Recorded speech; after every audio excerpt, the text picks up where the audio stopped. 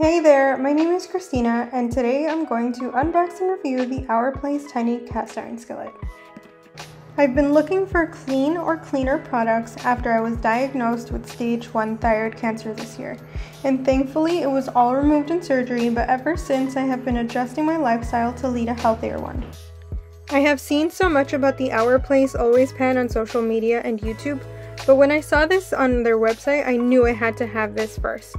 I haven't seen any reviews or videos using the tiny cast iron, so I thought I'd make one on it to help anyone looking to purchase it.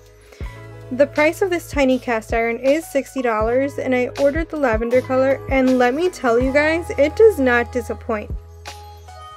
It is a small cast iron measuring 6.5 inches in diameter, and it is a bit heavy, weighing 2.4 pounds.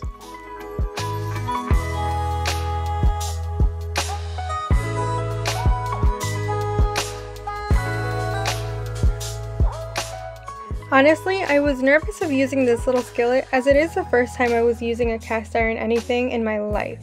But this is perfect for newbies like me because it has a matte black enamel interior, meaning you don't need to season it as much. On that note, this is not dishwasher recommended, and it is actually best to hand wash with warm soapy water and a non-abrasive sponge. I am washing and seasoning the skillet before using it as it is recommended in the little pamphlet it came with.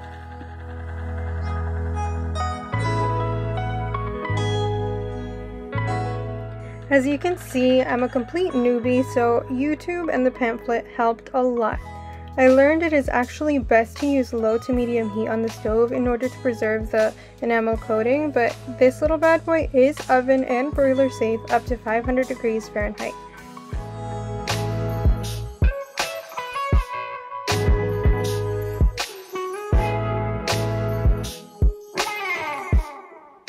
It is made without potentially toxic materials like PFAs, including PTFEs, PFOAs, lead, and cadmium, which are actually harmful materials for our bodies.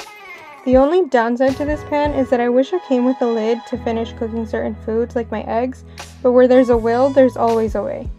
Also, the handle can get hot, so I definitely recommend getting the silicone guards, but I used my oven mitt, so it was completely fine.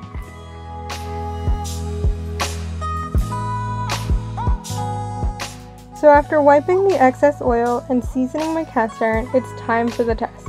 I find that the ultimate test has to be eggs as it is the easiest food to stick onto pans.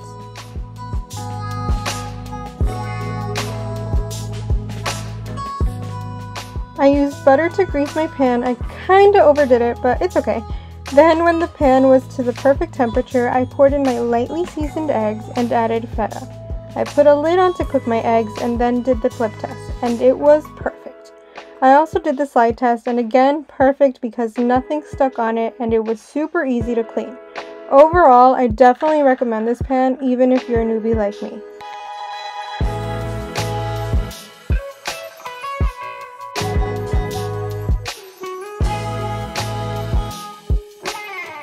So if you're looking to purchase this, I'll leave a link for you in the info box down below. I hope you enjoyed this video as well as I hope it helped, and please don't forget to give this video a thumbs up and subscribe to my channel for more content like this one. Bye!